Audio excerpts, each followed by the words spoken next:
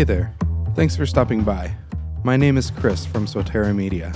If you're new to the channel, I've been on something of a quest to figure out how to replace After Effects with Fusion. I personally think Fusion has a number of advantages over After Effects, so I'll be exploring even further in future videos. Consider subscribing if that interests you. This video will serve as an introduction to working with vector graphics inside of Fusion. This will include best practices for preparing your vector graphics in software like Illustrator. It can also be done in programs like Affinity Designer, no sweat. So without further ado, let's get started. This tutorial is going to assume you have experience working both with vector graphics and inside of vector-based software like Illustrator. If you're new to it, there are tons of excellent tutorials out there to get you up to speed. If you're familiar with working with vector graphics inside of After Effects, a lot of this will be familiar. You can skip ahead to actually importing into Fusion if you'd like. Preparing your vector graphics properly is absolutely crucial when working with them in Fusion. As you'll see later, when Fusion imports vectors, the vectors themselves become masks for background nodes. Because of that, things can get out of control kinda quickly if you're not prepared. The best way to do this is to plan ahead. You need to look at your vector scene and decide exactly which elements you want to animate. In my case, I plan to animate a lot of it. This includes the main woman, the people on her head, the clouds, and so on. This particular image is from Adobe Stock, but you can always make your own. I'd start smaller until you get the hang of it. So once you've decided which elements you want to animate, you'll need to separate them out into layers. You also want to be mindful of smaller elements that you may need to separate. For example, I have the front and rear bike tires on their own layers so I can animate the wheels turning. It's also helpful to figure out which elements might end up being static background images to save time later on.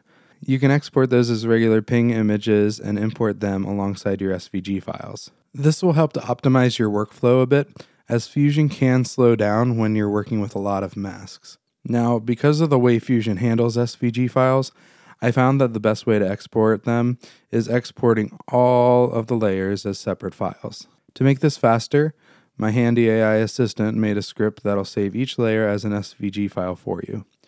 To use it, just download the script from the link in the description. Then you drag the script onto the Illustrator window. It'll confirm that you want to run the script. Go ahead with that and it should automatically export all those for you. Now once we've got our SVG files ready to go, we just need to import them into Fusion. To do this, first make sure you're in the Fusion page. At the top bar, go to Fusion, Import, and then SVG. This is where things will get tedious for a few moments. They currently don't let you import more than one SVG at a time. So yes, you do need to import each of your SVG files one by one.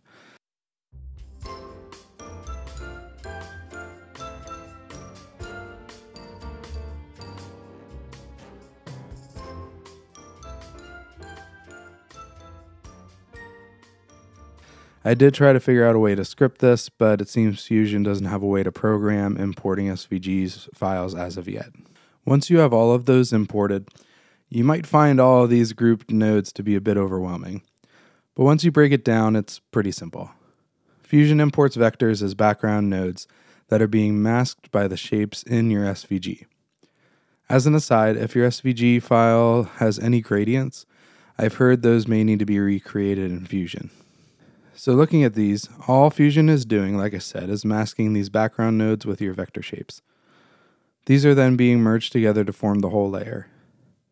It seems like a lot, but having this all out in front of us will be a good thing. Though, I do wish Blackmagic would borrow Nuke's way of handling mask shapes, where Nuke allows you to have all the masks contained in one node. But that's okay. In the interest of not having this take forever, I've done a little work ahead of time. I went ahead and created this. I did leave just enough unfinished so you'll be able to learn my approach. If you've used the Puppet Warp tool in After Effects, you'll certainly have a leg up, but I'm going to assume you haven't used it. So I think what we'll do is begin by going over the Warper tool and seeing how we can apply it to a scene like this. I will say right off the bat that I believe that this is a studio-only feature. It's also a feature only available in DaVinci Resolve and not in standalone Fusion, much to my chagrin. The Warper tool is kind of like the Puppet Warp tool in After Effects. However, I find that it's not quite as nice, but that could certainly change over time.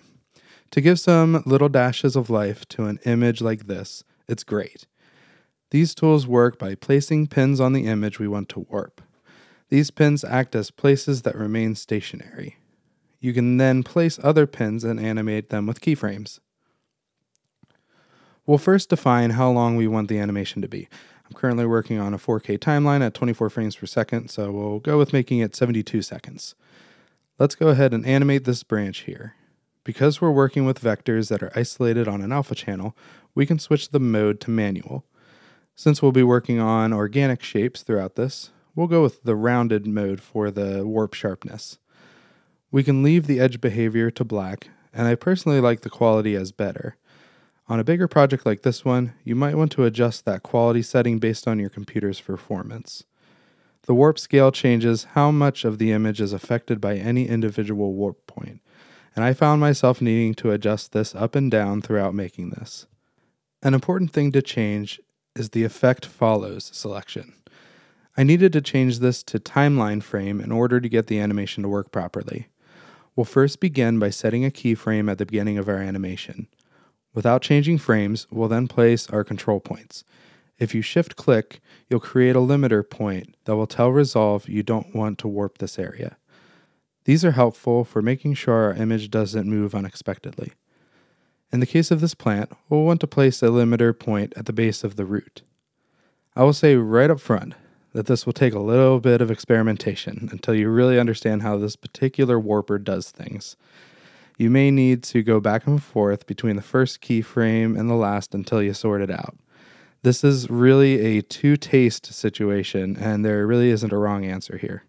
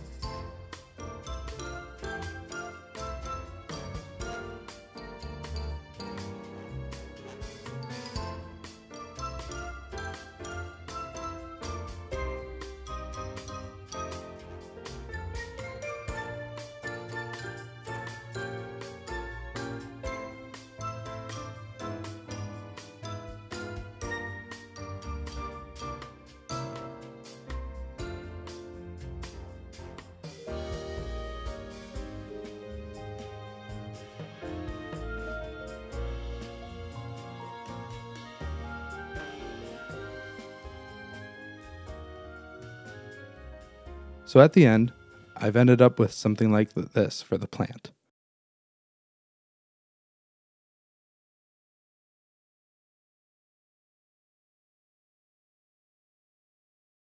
Let's pick another example. In this case, a person. So we'll work the way we did before and get our settings right in the warper node. We'll create a beginning keyframe and set our points without doing any warping. I think what we'll do is have her bend to the right. I'm not sure if this is a real yoga pose, but that's okay. Here it's important to think about where humans actually bend. If you've ever done any rigging in 2D or 3D, this should be pretty familiar. So I'm putting a limiter point at her hips, again with shift-click. I'll put another limiter on her outstretched leg. Then we should be able to get away with a point at her chest and one at her hands. Then we repeat the same process, making sure we've keyframed our start. We'll go to our end frame and create another keyframe. We can begin by slowly moving her hands. If you find it warping in any crazy or unexpected ways, you might need to adjust your warp scale. I can slowly move her hands over and try to get it to look as natural as possible. One of the most important things is observing proportions and making sure they're looking normal. Once we've done our warp, we can go back and check the animation. And things are looking good. We're just looking for subtle motions here, just enough to give our animation a little more character. Since we're done there, we can collapse our group to hide that SVG layer. Next, we'll look at an alternative way of animating our vector graphics. This is one of those where making the art yourself, or at least being able to prepare the file, is so important. This way simply involves animating the mask shapes. If you've ever downloaded stock vector graphics, you'll know that some designers, let's just say, aren't as tidy with their files as others.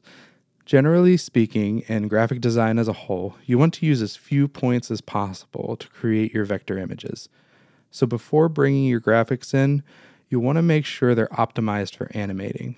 Reduce the number of anchor points to make life easier. So we'll start with this woman carrying the plant, and use the imported masks to animate the big leaves. Since the leaves are two separate mask shapes, we'll first pin the two nodes so we have access to them at all times. We'll set keys for the shape animation at the bottom of both node windows. Then we'll go to the end of our animation, in my case, frame 72. After that, we'll make our changes.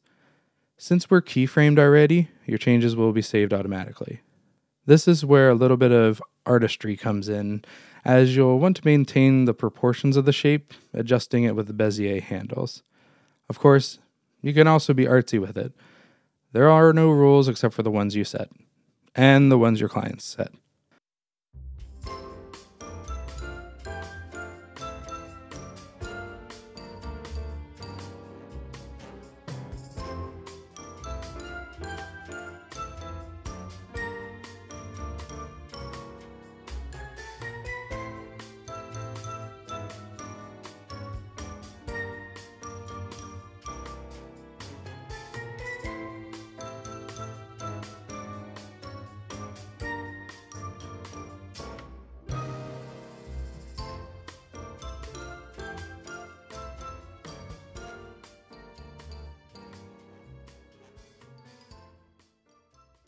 Finally, we'll move on to a quick look at how I animated the bike.